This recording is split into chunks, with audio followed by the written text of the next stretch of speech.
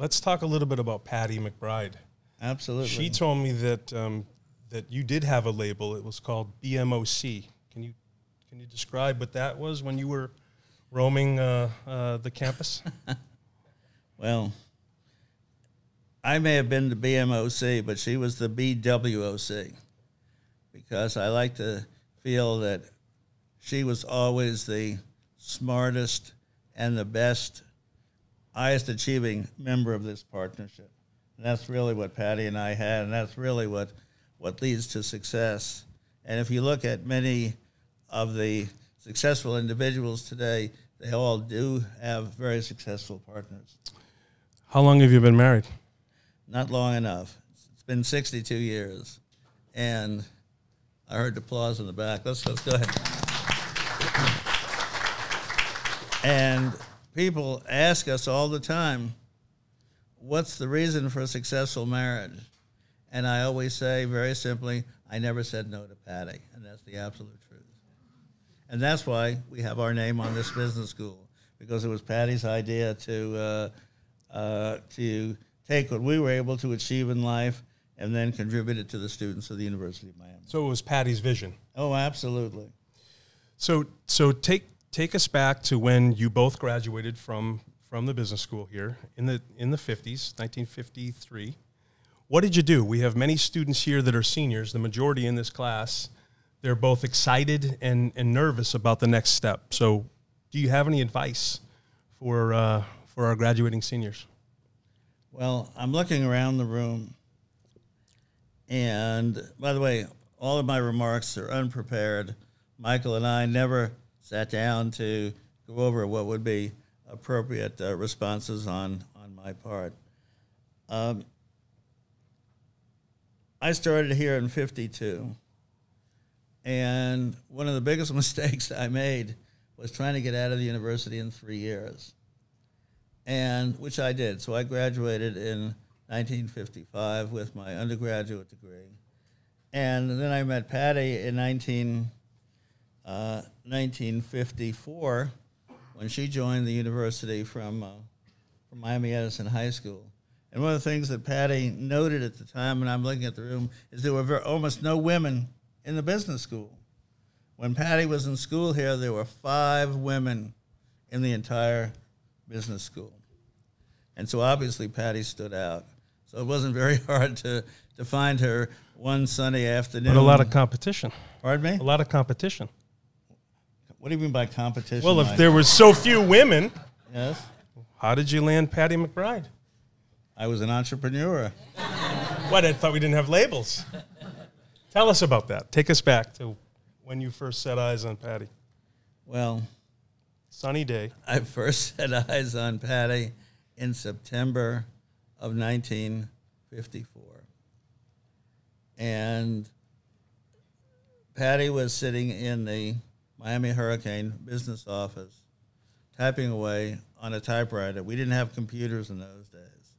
I remember a reporter for the Miami Herald interviewed Patti and myself and said, "Oh, you were sitting behind a computer when Allan met you?"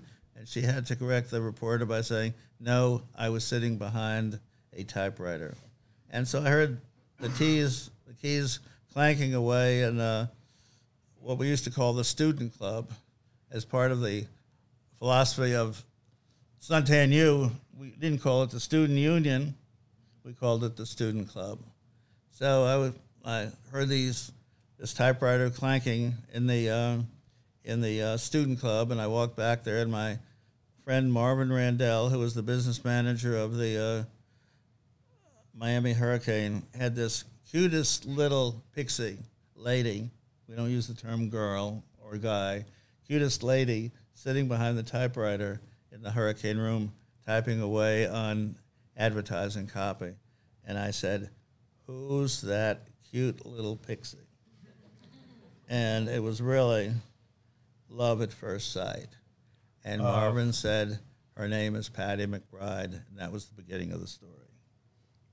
Well, so you went up to her and said what? I said, Effective.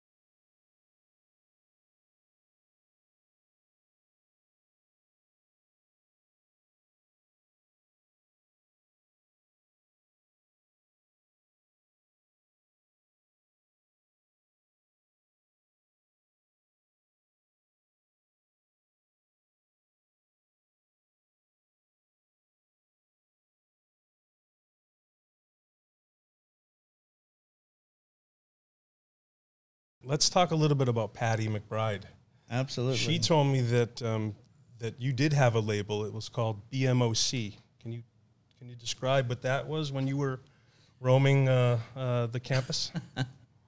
Well, I may have been the BMOC, but she was the BWOC, because I like to feel that she was always the smartest and the best, highest achieving member of this partnership.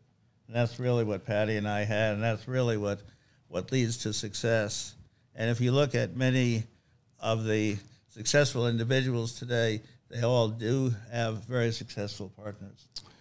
How long have you been married? Not long enough. It's been 62 years. And I heard the applause in the back. Let's go ahead. And people ask us all the time, what's the reason for a successful marriage? And I always say very simply, I never said no to Patti, and that's the absolute truth. And that's why we have our name on this business school, because it was Patti's idea to take what we were able to achieve in life and then contribute it to the students of the University of Miami. So it was Patti's vision. Oh, absolutely. And one of the things that Patti noted at the time, and I'm looking at the room, is there were almost no women in the business school. When Patti was in school here, there were 5 women in the entire business school. And so obviously Patti stood out. So it wasn't very hard to find her one sunny afternoon. But a lot of competition. Pardon me? A lot of competition. What do you mean by competition? Well, if Mike? there were so few women, Yes? how did you land Patti McBride? I was an entrepreneur. What